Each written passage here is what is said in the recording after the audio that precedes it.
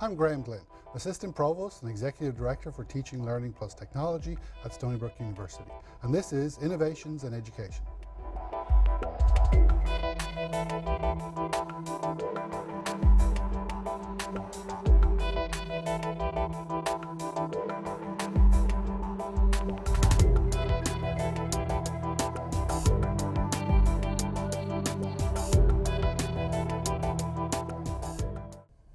In our show, we feature faculty and staff using innovative approaches and best practices to teaching, and applications of educational technology that have a positive effect on student learning. On our show, I'm joined by Troy Wilskill and David Hanson, and we'll be discussing process-oriented, guided, inquiry-based learning. Welcome to the show, Dave and Troy. Hi, Graham. Great, thanks. So Dave, Graham. what is inquiry-based learning? Well, inquiry-based learning, we give students a model or something to explore, and that model contains everything we'd like them to learn, and then we guide them in that exploration process so they process the information and develop concepts. And you say you give them a model. What does that mean? Well, model is any representation of what we want them to learn. So it could be a table of data, could be a diagram, could be even an equation that we want them to figure out what the equation means and how they can use it. Okay. And how does this differ from a traditional lecture approach to chemistry?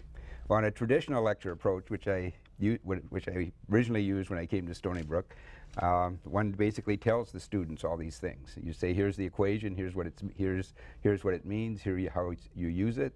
Now go home and solve some problems with it. Okay. So in this case, you literally give them a set of data.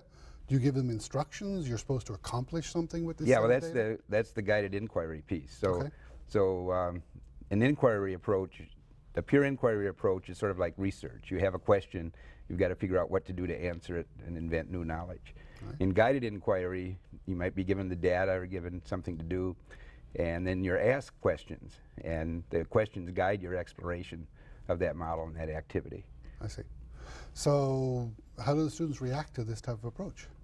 Well, now they react pretty positively about it, and they liked it. When we first started this in 1994, we got pretty hostile comments from students because they weren't used to it. They'd go back to the residence halls and they'd say, well, gee, they didn't do that last year when I took the course.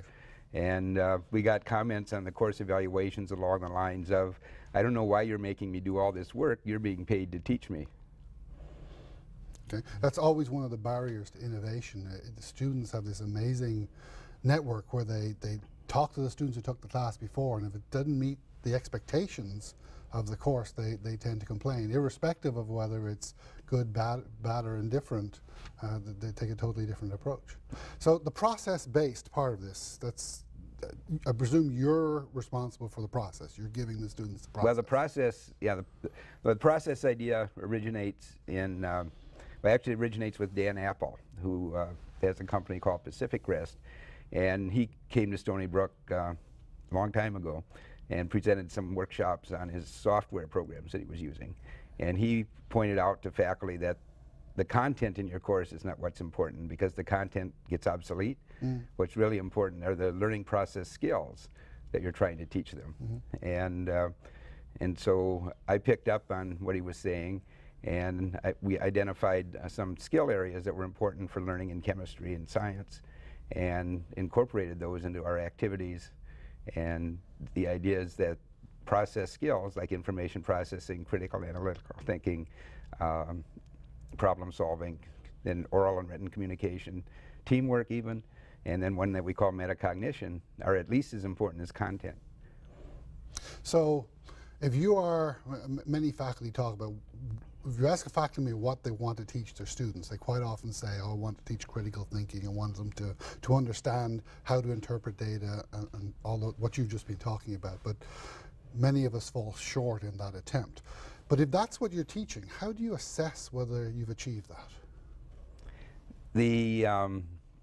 Well, that generally is a very difficult problem, especially when we have large classes like we have at Stony Brook, and we're pretty much forced to use multiple choice exams. And so we've identified different levels of questions that we ask students. So we have questions at the information level, the conceptual understanding level, algorithmic application, and problem solving level. And so we can see how students perform at these different levels. And in order to answer what we call conceptual questions, they actually have to have some understanding And to solve problems, they have to be able to do analysis and synthesis and put ideas together. And we see distinct differences in levels of performance from students on these different levels of questions. Okay. Can I just add absolutely. something to that? The other thing that we do in the guided inquiry classroom is students are engaged with each other, discussing things, trying to come to an understanding through this guided inquiry activity. And as they do that, they are faced with demonstrating and using all sorts of skills that don't often end up on exams. And we use those as the criteria for grading these classrooms. Okay. For example, when I took over the workshops, one of the things that the teaching assistants complained about was students wouldn't focus on the activity. Very simple skill, focus. So what we did was we said, well, in order to give yourselves a perfect score for the workshop, your whole team must be focused on the activity.